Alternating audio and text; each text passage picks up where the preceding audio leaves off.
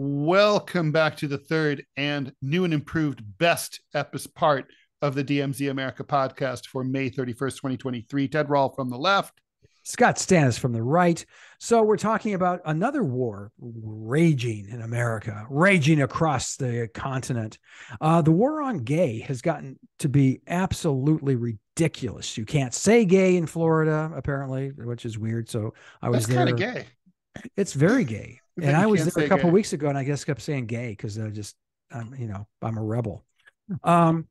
One of the most glaring examples of it is Target. I mean, I knew that the gay movement had won when Walgreens had gay pride tchotchke shit for sale near the checkout, right? Mm-hmm. I figure, if anyone thought that they could win this, it's over. Well, apparently it's never over until it's over. It's sort of like the Civil War when you have these assholes who wave the Confederate flag. Target has had to cut back on the amount. It's a weird response, by the way, but they had the gay pride merchandise. They had it in front. They got some complaints. They moved it in the back. They got some even more complaints and got some of the people who work there being screamed at by some MAGA asshole. And so they've cut back on the amount of gay pride stuff they sell, which again is absurd. But the war on gay now, apparently this is a real thing, Ted. And I mean, you living in New York City, you probably don't see it nearly as much as I see here, but in the rhetoric and it's just so fucking stupid. Here's my take. I know I'm supposed to be coming from the right. I'm supposed to, culture war. Woohoo. I hate the fucking culture war with a passion. It's stupid. For me, I really am much more libertarian on these types of issues. If you're gay, if you're two consenting adults, three consenting adults, a bunch of consenting adults, you know what? I don't care. If you were born a dude, but you want to dress as a chick, I don't care. Do it. Don't expect me to either like it or hate it. I'm ambivalent. It's just like, you be you, you do you. So this whole culture war stuff now that, guys like, DeSantis is one, we're, declaring that Florida is where woke goes to die. I mean, it just makes me cringe. And by the way, as someone who has mentioned many times on this podcast, how much I love politics, good politics, smart politics, most important of all, winning politics. Culture war stuff never wins for the Republicans, except for some some cotton growing dipshit corner of Georgia. I mean, it just doesn't. Does it not? Do you mean does it not win for Republicans against Democrats? Or do you mean it doesn't win? I mean, I would say it does work for certain Republicans against other Republicans in primary battles. Yeah. And then they lose. And they lose in shocking places where they should not be losing. Like Georgia. Yeah, precisely. I'm trying to think. I was just reading, was it in Tennessee? Other seats like it where you just had this hateful, spiteful, anti-gay, misogynist view of the world, and they lost because nobody. So the question is, why does it lose? I mean, does it lose? Do you think, Scott, because people are genuinely offended? Voters are offended, and they think it's disgusting. They're anti-homophobia, or do you think it's because it just seems they don't care that much about these issues, and however they feel about gay people, they don't think it really affects them the way that, say, economic issues affect them? I'm looking at through a gauze of my own making, so it's going to be a little skewed. I like to think that it loses because nobody likes an angry person. I mean, DeSantis is not climbing the polls because he just seems pissed off and angry. And yeah, there's a lot of angry old white guys out there, believe me. And they're going to vote for this stuff, and it does, and they come out and they fucking vote. There's nothing going to keep them away from the polls. Mm-hmm. The problem is they're in general, they're a small number of the general population.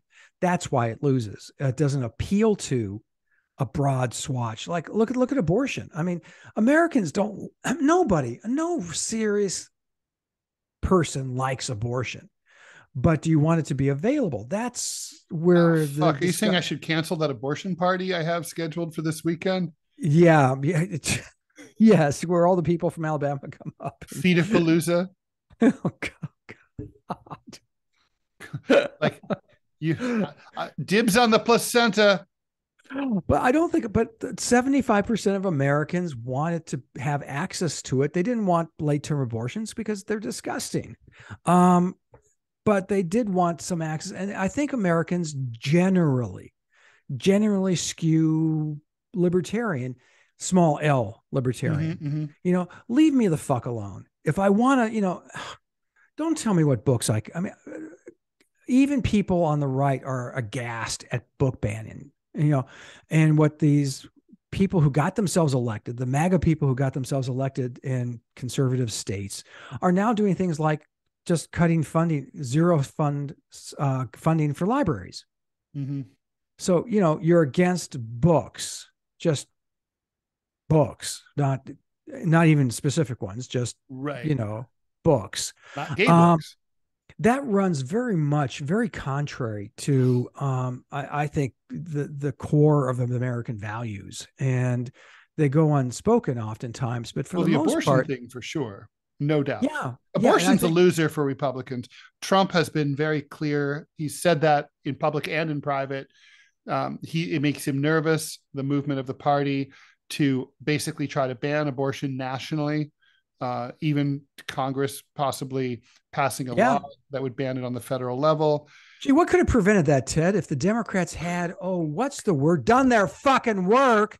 That's true. And I will point people who deny it to a 2009 article that appeared when Obama was asked about it, when he was a new president, and he had a supermajority in the House of Representatives, veto proof, not that he would have vetoed his own thing, but it was filibuster proof. And he's in the Senate, and he said that he didn't think that legalizing abortion at the federal level was a priority for the Democratic Party. So therefore, sad trombone. Yep, that's right. Yeah. So they didn't want to do that. And here we are. I mean, so getting back to, look, I do think we need to tease this out a little bit. There was I think there's sort of a difference between, I think most Americans, and I would say including conservative voters, are pretty okay with garden variety lesbians and gays, chicks and chicks, guys and guys hanging together, getting married, having kids even. But the trans thing has really has moved very, very quickly to the point where it is not at all, there was an actress, I forget her name, but anyway, she was reacting to the story that you mentioned, Scott, about Target moving their pride displays to the back of their stores. And she expressed anger on behalf of her 7-year-old intersex child who was upset about this. And look, I don't think you have to be a transphobic right-wing asshole to ask yourself, how does a 7-year-old know they're intersex at all? And how come this didn't ever happen before? And how come now, if you go to a party on the Upper West Side of Manhattan, or in Berkeley, or in West Palm Beach, you're going, or in the Hollywood Hills, you are likely to hear people who say that they have very, very young children who are trans. I don't think you have to be a Bible thumping nut to think that's strange. And I think it's causing a lot of people to be disconcerted. And that's like providing a space for assholes like DeSantis to, pass these anti-grooming laws and say that students under third grade shouldn't, or sixth grade or whatever it is, shouldn't hear any reference whatsoever to sexual orientation or gender identity. You know what I'm saying? I don't think. Oh yeah. I think the trans things. Because here's the thing. Do you think people have? The gay struggle has been much slower. I mean, you think about a book like Revolutionary Road that came out. Richard Yates, I think that came out in the '60s, and it still talked about how hard it was for a closeted gay guy who is married to sort of find his truth, and then ultimately, I don't think it's giving anything away to say that the character commits suicide. And then, really the acceptance didn't really hit, I'd say, until Biden, right? Like sort of accidentally said that he was in favor of gay marriage. And then within a year, the Supreme Court had legalized it. That's half a century. But I'd say that struggle really goes back hundreds of years. Whereas if you think about where trans Americans were even 15 years ago, they were nowhere, no how at all. And now they're on NPR, they're on city councils, they're award-winning actors, which is all great, but it's happened very, very quickly. And I think it comes as a shock. I mean, why should they wait? It's great, but I think it comes as a shock politically to cis white people. Well, the fact that trans people are being painted as groomers and child molesters and all this stuff that simply isn't true. I mean, it's by any measure. But there are some problems, like the trans women in sports, for example. Oh yeah, I have an issue with that. We've mentioned that on this before. That I think if you're born male, you cannot, compete in female sports. Period. Our species is built we're built differently. But do you think, I think I know the answer to this, but I'm going to ask it, that people, especially on the right, have conflated trans policy with gay policy? Yeah, I think that's right. I mean, I think, and frankly, it's been easy for them to do so because of the way the community has lumped themselves all in together. And, I'm not sure they were wrong in the quest for solidarity, but now we have this incredibly awkward and ugly acronym LGBTQIA plus. That where they're I all wish they could together. shorten that. I wish they could shorten that. It just seems sort of silly to spell out a word that is. Well, my favorite part is the fact that the asexuals are part of it. Sorry, I'm just going to say, with no standing whatsoever here, asexuals aren't part of the game. See, the thing is, when you're asexual, you don't have a sexual orientation.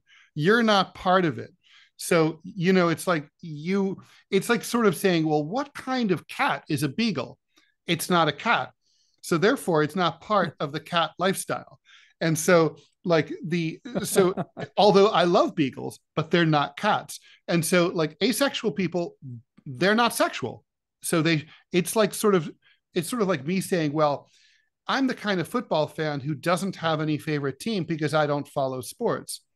That's stupid. When the subject of football comes up, I should just be quiet or say, I don't watch football. There's no asexual activism is stupid. No one's ever discriminated against anyone for being asexual. No one's ever been like, what? You're not horny for anyone? We hate you. We won't hire you. That's never happened ever. I'm trying to think. No, it probably wouldn't. Like, why would it? You're just, yeah. It's just asexual is like nothing. Like, you don't like, sorry, it's like everybody gets a prize these days. Like, no. So I would kick them out. So LGBTQI plus. Leave it at that. Well, why not? And okay, you can just say gay. I mean, if that, I'm pretty happy with that. People know what you mean. True. It's a broad, can have a broad definition. I'm with you on the trans issue in terms of, like you said, you have my 7.5-year-old. I mean, that's nuts. And that plays into the right's argument that we're sexualizing children. Well, we are sexualizing children. We always have. And lots of straight children too. Yeah.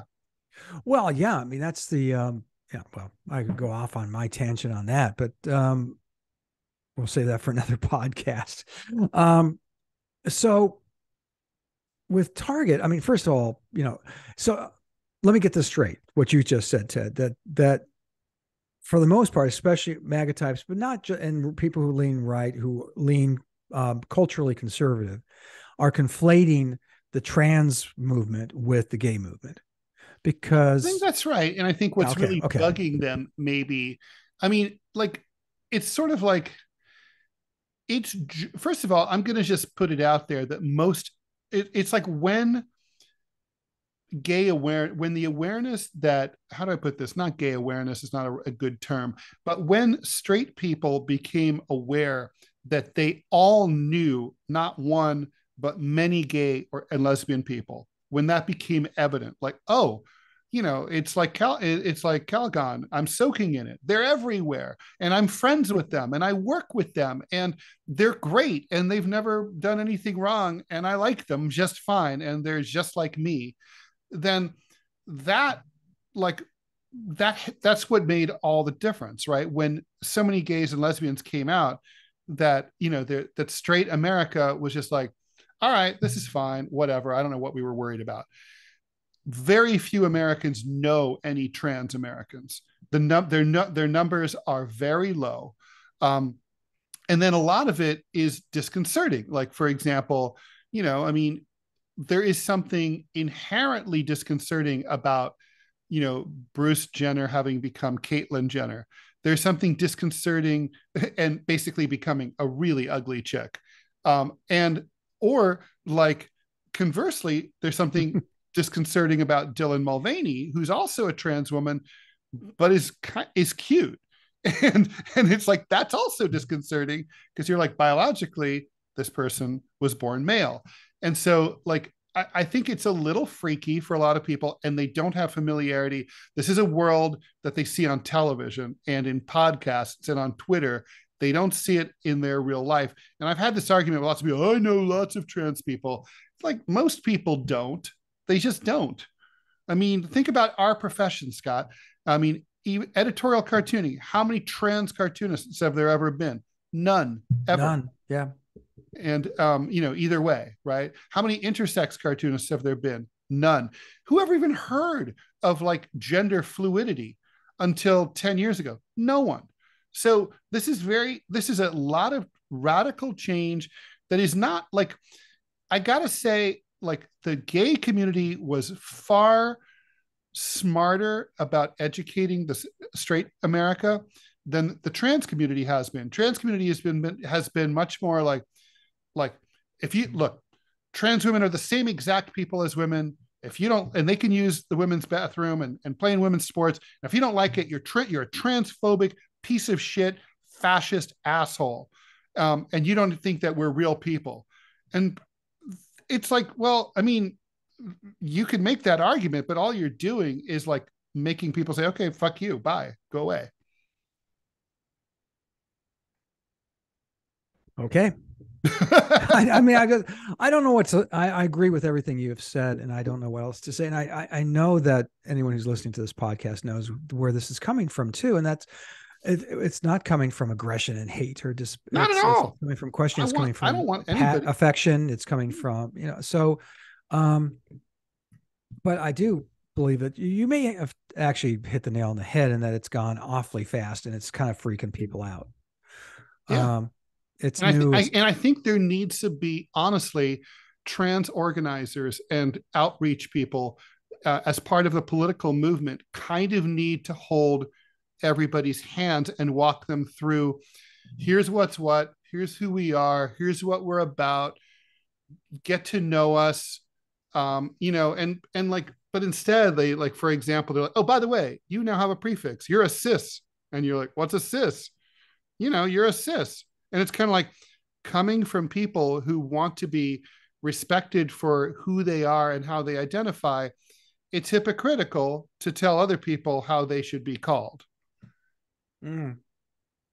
Okay.